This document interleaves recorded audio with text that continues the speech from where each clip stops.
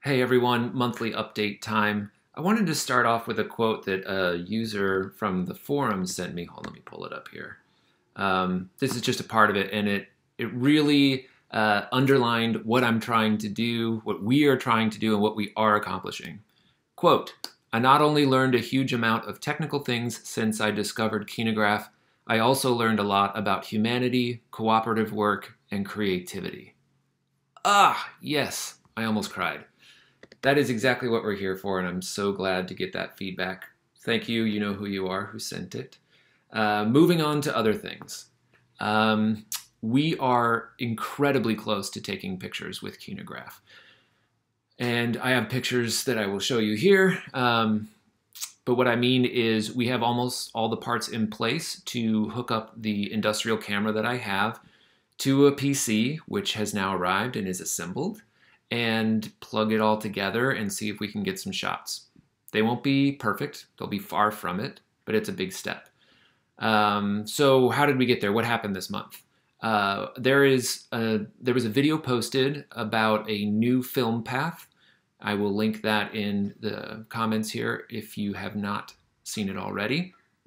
You'll also notice I tried some black plastic for the back of the machine. That's not working. You can't see anything back there. Like even when the lights are on, it's terrible. So we're going to get rid of that.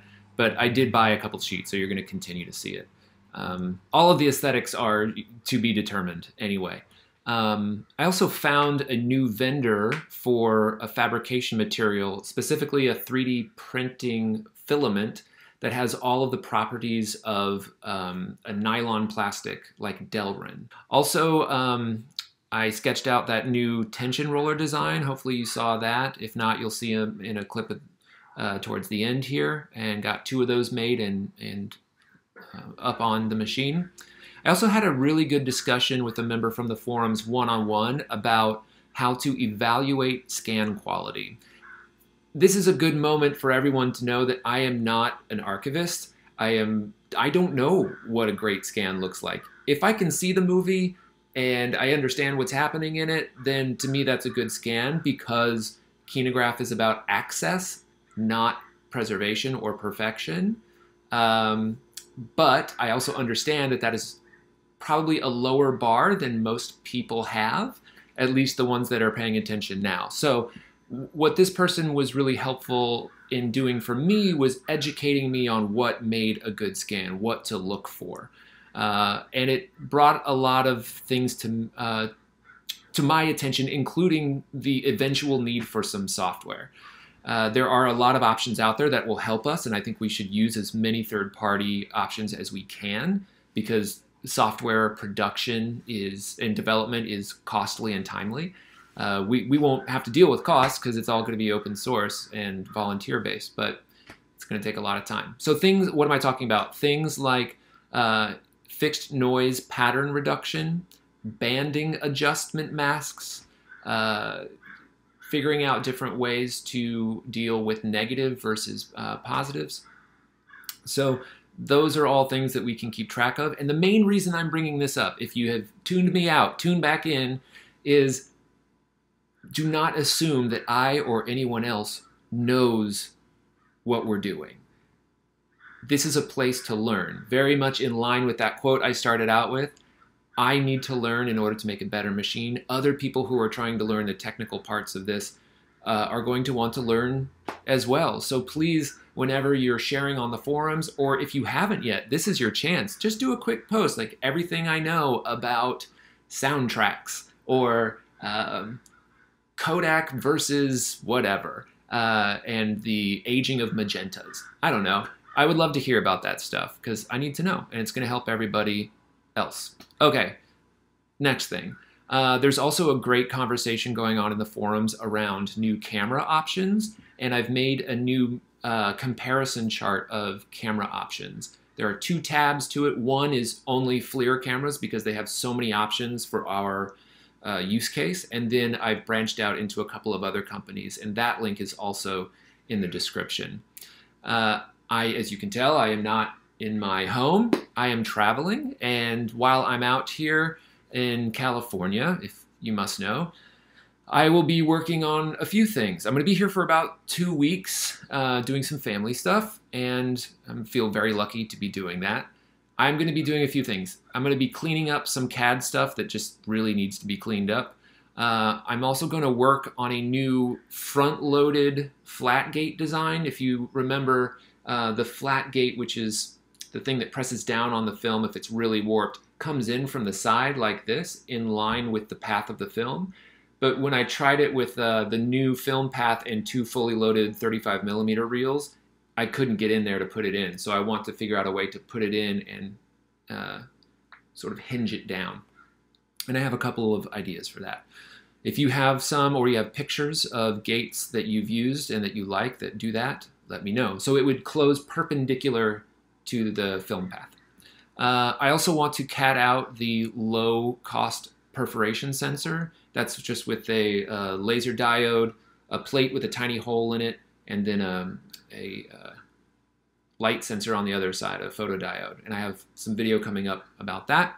And I'm going to do another round of motor research around brushed DC motors.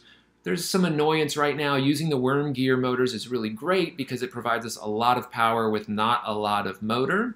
But you can't do things like on the take-up side, you can't just like spin it backwards a little bit to give yourself some slack. You have to take it off. You have to disengage the reel, then do it, then re-engage it. The capstan can't spin backwards if you need to adjust that. That might stay worm gear, I don't know. But if we find some motors that do the thing that I want them to, then might as well try them out. Last thoughts.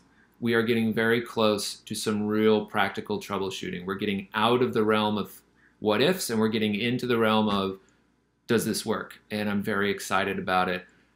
To that end, I don't know if we're going to make a full beta design lock in spring. It might be beginning of summer, but overall, I don't think we're that far behind. So things are looking good. I hope you all are well as well. And please send me what you're thinking about, what you're hoping to see, what you're excited about, or rants, raves, whatever you want. Okay, see you next time. All right, a quick tour of the PC we're going to use to run the tests. I'm shooting for kind of middle of the road. You could definitely spend a lot more money on a faster PC. You could also theoretically use, your MacBook or your ThinkPad. You would just have to run the machine slower to handle all of the pixels that are flowing in. So this is run-of-the-mill. I want to see how many frames per second we can get with this. So I've got a AMD 5 chip on a micro ATX board. If this doesn't mean anything to you, then you can just skip past this part. 32 gigs of RAM here. I've got a donated GPU from Brandon Parvini. Check the credits for his work. He's doing some awesome stuff in the NFT space right now. Also got a pretty run-of-the-mill power supply. It's not modular, so there's a bunch of extra cables in there. And for storage, you could fit, in this case, I think about 3 hard drives. So if you put, 12 terabytes on each drive in there, you'd have a lot of good space. Right now, I just have 1 terabyte of storage in there on an SSD, but we will beef that up. I also wanted to mention material choice for the gate and the pressure rails for the flat gate.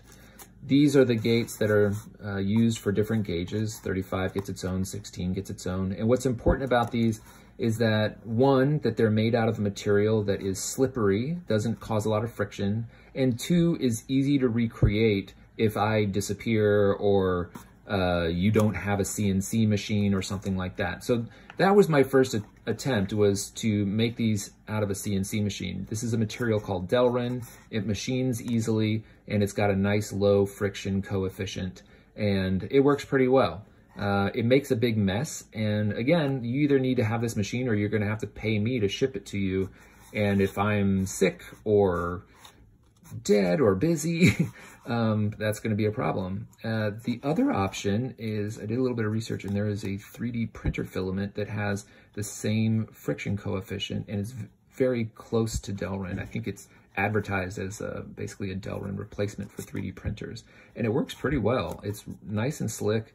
It required a few design changes, but it does work. I need to work on my settings because you can see a little bit of warp there. But I think this is going to work well too. I just ordered some black samples, and I'm going to try to tweak the settings, make sure it works correctly. The last one, and it is related to the gate as well as these rails, and this is also Delrin, but it has oil infused into it, which is self-lubricating, which was nice. But again, you know, although it is really nice, maybe it's an upgrade material that you could order from me in small batches or whatever, or I'll make them in small batches and make them available, but otherwise you could use this stuff. The company that makes this is IGUS, I-G-U-S, and they are based in Europe, but also have shipping facilities and representatives in North America, and I think Asia too, but I can't say for sure. I'd have to check their website. Okay, I also want to show off the new capstan layout is much lower on the machine overall, so I had to move the rotary encoder from underneath to the side. I don't have any plans to actually use this right now, but it's there just in case and to show that you can add whatever you want to this axle. And this is the main capstan axle. This is the motor. This will probably get swapped out with a brushed DC motor for reasons I will explain shortly. And then this is where the PCB would be mounted. And all of these connections for the encoder and this would go in here. And then this would go to the mother PCB. So on the other side, we've got this awesome handcrafted capstan. It's nice and wide, made out of aluminum. It's machined. It has this removable soft vinyl, very harmless to film cover. So you could take it off and wash it. You could probably take the whole thing off and wash it unless the screws that bind it to this axle are lead. Jeff, let me know. I'll credit Jeff in the notes here. Very cool work by him. Very exciting too. You can see here we've got 2 alignment rollers on either side of the gate as well.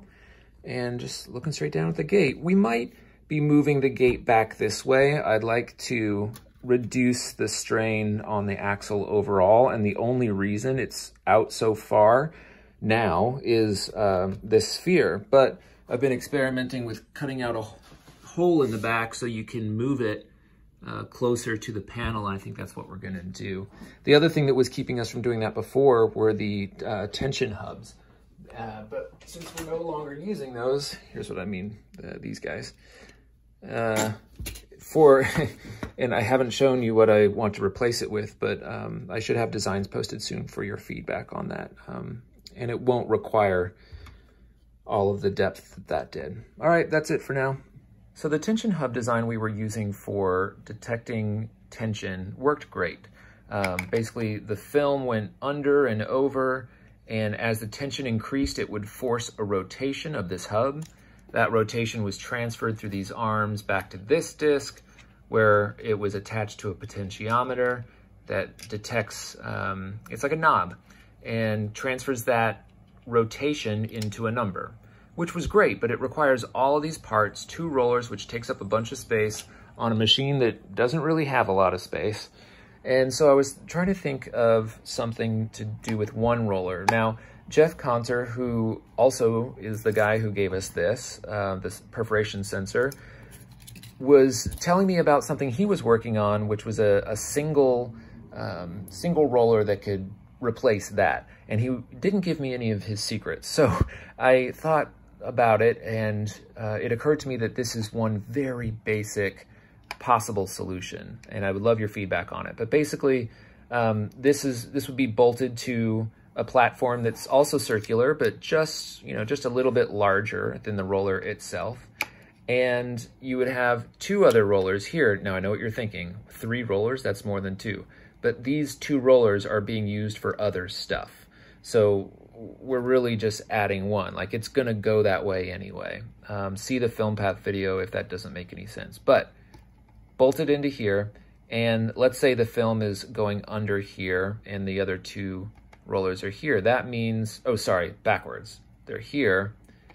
The film is going under it or over this way. That means that the film, when it gets tight, is gonna, in very small, almost invisible ways, put stress on this roller that way. So if we have a little, let's say like a rubber ring attached to the plate that it's resting on, that tension is going to get transferred into that rubber ring. And if we have a little force sensor underneath it, we can sense how much force is being pushed into that. The nice thing about this is you can put these anywhere, and all you have to do is move where the sensor is. Let's say it's on a PCB that's in a ring shape. You just rotate that, mount it, and then you're good to go. You might need something that's a little higher in the middle than the O-ring so that it has a little bit of pivot to it already. So I found these washers. These are rubber and flexible at the hardware store, and that worked pretty well. I also found these. These are something to do with kitchen sinks and plumbing.